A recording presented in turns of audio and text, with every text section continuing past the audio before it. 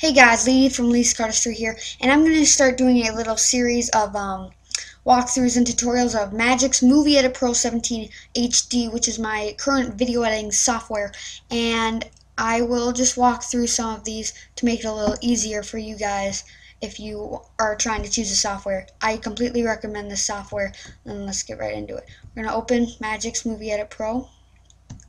Okay, there's our loading page. We'll wait a couple of seconds.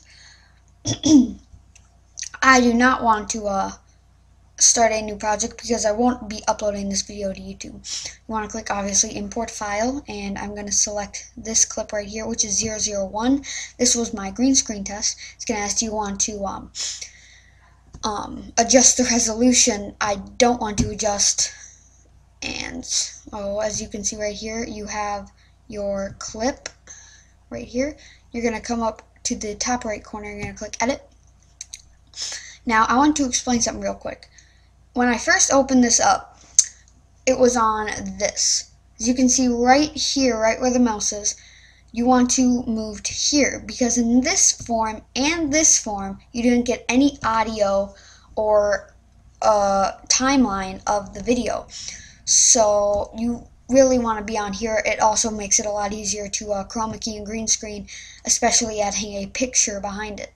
Okay, so now we're going to get into the effect. We're going to come up here to effects. We're going to click effects. We're going to click video effects here. We're going to click chroma key. Okay, it's going to ask, so you're just going to click this clip right here. Now we have white, black, alpha, water, blue, and green. Blue and green are going to be our most standard ones. And I have a green screen. I'm not sure if you might have a blue screen, but we're going to click green. Okay, now when you come here for the first time, the threshold and the fading range will be at will be all the way over to the right. What you want to do, in my opinion, this is just my opinion, you can find your own way of doing it. You want to find fading range and drag it all the way down.